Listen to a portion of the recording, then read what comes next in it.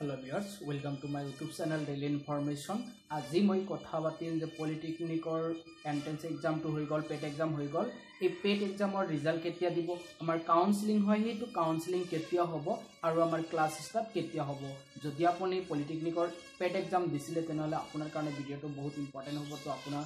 এই ভিডিওটো হেকলে চাই থাকক সকলোখিনি ইনফৰমেশন আপোনাৰ এইটো ভিডিওৰ জৰিয়তে দিয়া হ'ব লগতে যদি এতিয়ালৈ মোৰ চেনেলটো সাবস্ক্ৰাইব কৰা নাই প্লিজ সাবস্ক্ৰাইব কৰি ৰাখিব পলিটেকনিকৰ যিকোনো ইনফৰমেশন আপোনালোকক মই পঞ্চায়ত দিয়াৰ কাৰণে চেষ্টা কৰিম আৰু যিকোনো সৰু ইনফৰমেশন আপুনি বেলেগ চেনেলত পোৱাৰ আগতে মোৰ এইটো চেনেলত পাব কাৰণ ময়ো ডিটি আন্ডাৰত ষ্টুডেন্ট হয় তাৰ কাৰণে এইটো চেনেল সাবস্ক্ৰাইব কৰি ৰাখিব তো মই এটা কথা পাতিম যে আমাৰ ৰিজাল্টটো কেতিয়া দিব পেট এক্সাম ইতিমধ্যে হৈ গল বা এনসাৰ কেও আহিব এনসাৰ কেটো আমাৰ এটো চাবলগীয়া একো নাই ইয়াতে মাৰ্ক কম পালে হৈ যায় তো আজি মই কথা পাতিম যে ৰিজাল্টটো কেতিয়া দিব ইয়াতে নোটিফিকেশন এটা দিছে হেইটো আপোনালোকক মই দেখুৱাই দিছো যে ইয়াতে লিখিছে যে DT Assam announces the result date for Assam PAT by first week of June 2019 Assam PAT-19 counseling process moment June ইয়াতে মই ডাইৰেক্ট আপোনালোকক ইয়াতে এটো দেখুৱাই দিম তাতে আপোনালোকে চাব পাৰিব ভিডিওৰ এইটো সাইটত আপোনালোকে চাব পাৰিব তো ইয়াতে মেইনলি লিখা আছে যে ডেট অফ এক্সামিনেশন নিশ্চয় আপোনালোকে এক্সামটো দিলে 19 মে তো এতিয়া আমাৰ এনাউন্সমেন্ট অফ ৰিজাল্টটো কেতিয়া হ'ব ইয়াতে উল্লেখ কৰিছে ফাৰ্স্ট উইক অফ জুনৰ ফাৰ্স্ট উইকত হ'ব কিন্তু ইয়াতে আকৌ এটা ডেট দিছে যে জুনৰ বলে 2 তাৰিখত হ'ব কিন্তু 2 তাৰিখটো আপোনালোকে কনফাৰ্ম বুলি নলব কাৰণ ইয়াতে ফাৰ্স্ট উইক অফ জুন বুলি কৈছে যে ফাৰ্স্ট উইক অফ জুনৰ আমাৰ ৰিজাল্টটো আহি যাব ৰিজাল্ট অহাৰ পিছত বহু কেইদিন পিছত এক মাহ নালাগে প্ৰায় এক মাহ 15 দিন পাৰ হৈ যোৱাৰ পিছত আমাৰ কাউন্সেলিং হয় সেই কাউন্সেলিংটো কি কাউন্সেলিংটো মানে আমি এডমিশন ল'ব লাগিব সেই কাউন্সেলিং আমাক ডিটিত মাতিলে তাৰ পৰা আমাক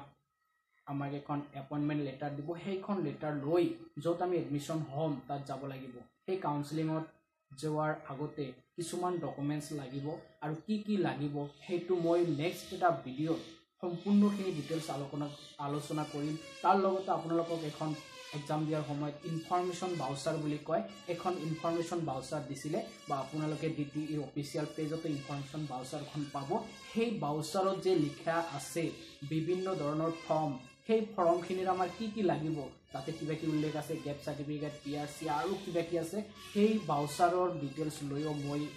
আলোচনা কৰিম বেলেগ এটা ভিডিওত তো আপোনালোকে সাবস্ক্ৰাইব কৰি ৰাখিব সেইখিনি যাতে মিছ নকৰে আপোনালোকৰ কাৰণে বহুত ইম্পৰ্টেন্ট হয় ভাবি আছে মাৰ্ক কম পাম চান্স পাম না নাই সেইবোৰ লৈও কথা পাতিম যে কিমান মাৰ্ক কম পালে আপুনি চান্স পাব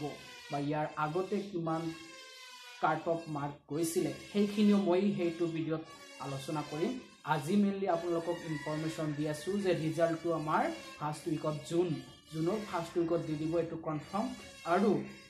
আমাৰ যেটো কাউন্সেলিং হ'ব সেই কাউন্সেলিংটো হোৱাৰ আগতে আপোনাৰ ৰিজাল্ট যে দিব ৰিজাল্টত আপোনাৰ জাস্ট লিখা থাকিব যে আপুনি কিমান মাৰ্ক পাইছে 40 মাৰ্ক পাইছে কিন্তু আপুনি সিলেক্ট হৈছে না নাই আপোনাৰ কাউন্সেলিং মাতিব না নাই সেইখিনি কিন্তু আপুনি পিছত পাব প্ৰায় 15 দিন 20 দিন পিছত পাই যাব যে আপোনাক মাতিছে কাউন্সেলিংৰ কাৰণে সেই কাউন্সেলিংত যদি মাতে তেতিয়াহে আপুনি যাব পাৰিব কাউন্সেলিংৰ বহু কেইটা হয়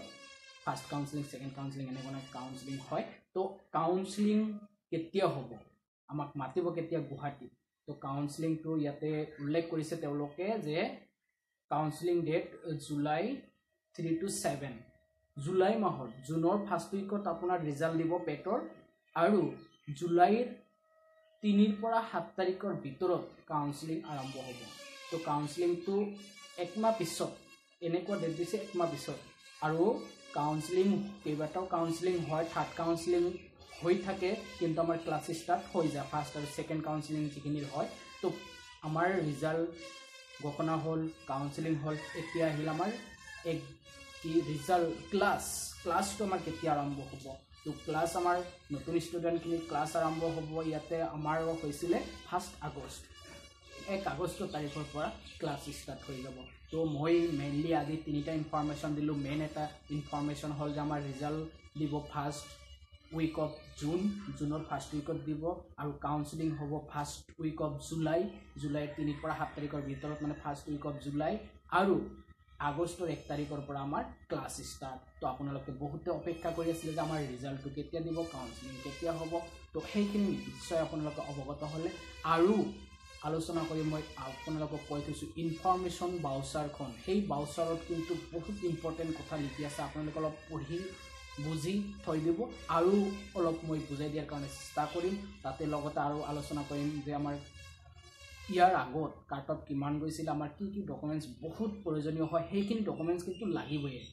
আৰু কম নম্বৰ পাইছে হেতু টেনশন নাই সেইখিনি আলোচনা কৰিম তো মেইনলি আজি তিনিটা কথা অৱগত কৰিলো যদি ভিডিওটো চাই ভাল পালে নিশ্চয় লাইক কৰিব আৰু যদি মোৰ চেনেলটো এতিয়ালৈ সাবস্ক্ৰাইব কৰা নাই প্লিজ সাবস্ক্ৰাইব কৰিব আৰু যিমান পাৰে ভিডিওটো শেয়াৰ কৰিব থ্যাংক ইউ